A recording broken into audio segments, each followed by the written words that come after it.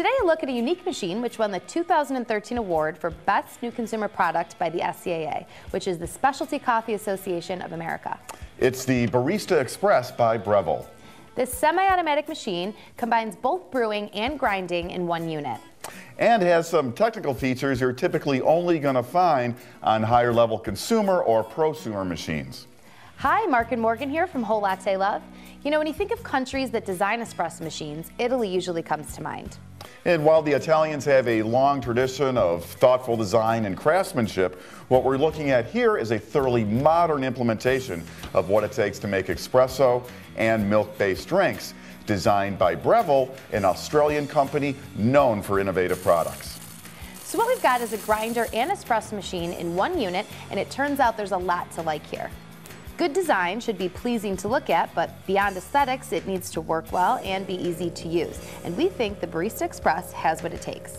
First, out of the box, it comes with everything you need, except for some good coffee beans and milk to make espresso and on up to all your favorite milk-based drinks, including lattes and cappuccinos. Usually when you buy a semi-automatic espresso machine, you either already have or will be buying a grinder. And with this machine, the grinder's built right in. And it's a pretty good one with stainless steel conical burrs and 16 grind settings. Yeah, I like the hopper on this one. You know, it's not large, but a hopper really isn't the place to be storing beans anyway. What's nice is when removed, the doors close so the beans stay put. This makes it easy to return beans to storage or change them out when switching between different types of coffee. Along with the 16 grind settings, you have adjustable automatic dosing for single and double shots, as well as manual dosing. Just select single or double and place the portafilter in the holder, press in once and release. The grinder starts and then stops automatically. The amount dosed can be finely adjusted using the grind amount knob. For manual dosing, just press the portafilter in and hold. It will continue to grind until you release. Now with the grinder dispensing above the drip tray, you can expect some spillage there. But instead of having two areas to clean up like if you had a separate grinder, all your mess is going to be contained in the one area. To brew, just lock the portafilter into the group head and press either the single or double shot button. These are preset to deliver about 1 and 2 ounces respectively. These can be reprogrammed by pressing the programming button, pressing a brew button to start, and then pressing the brew button again when the desired volume is reached. The machine comes with 4 filter baskets. It's got a single and double pressurized basket and single and double non-pressurized basket. With the pressurized baskets, little or no tamping is needed. With the non-pressurized baskets, the machine comes with a tamper for compressing the coffee in the portafilter. A convenient design touch, the tamper is magnetic and stores on the machine itself. The 54mm portafilter is made of stainless steel, but it is smaller than the standard 58mm commercial-sized portafilter. We mentioned that this machine has some brewing features typically found on higher-end machines. The first is PID temperature control. PID results in extremely accurate brew water temperature control. This is an important element in producing consistent shots. The preset brewing temperature is user adjustable up or down by 4 degrees Fahrenheit each way in 2-degree increments. The second is what Breville refers to as the dry puck feature. Typically, getting a drier coffee puck requires the use of a specialized valve, which releases the pressure used during brewing and excess water.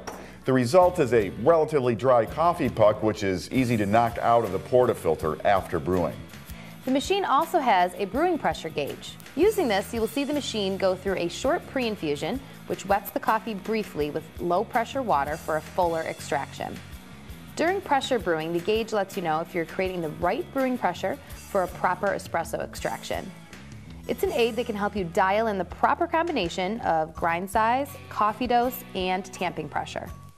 In our test, and with the help of that gauge, it took us about 3 attempts to dial in just the right grind, dose, and tamp for a very crema-rich and perfect 25-second extraction. Another aid to brewing is the steam purge system. So after steaming milk, there's going to be excess steam in the boiler. Now on most machines, you need to manually cool down the boiler after steaming milk and before brewing more espresso. With the purge system, excess steam is automatically released internally to the drip tray, so coffee is not burnt by residual steam in the boiler when espresso is brewed the next time. When you're ready to steam some milk for a latte or cappuccino, it takes the machine only about 30 seconds to come up to steam temperature.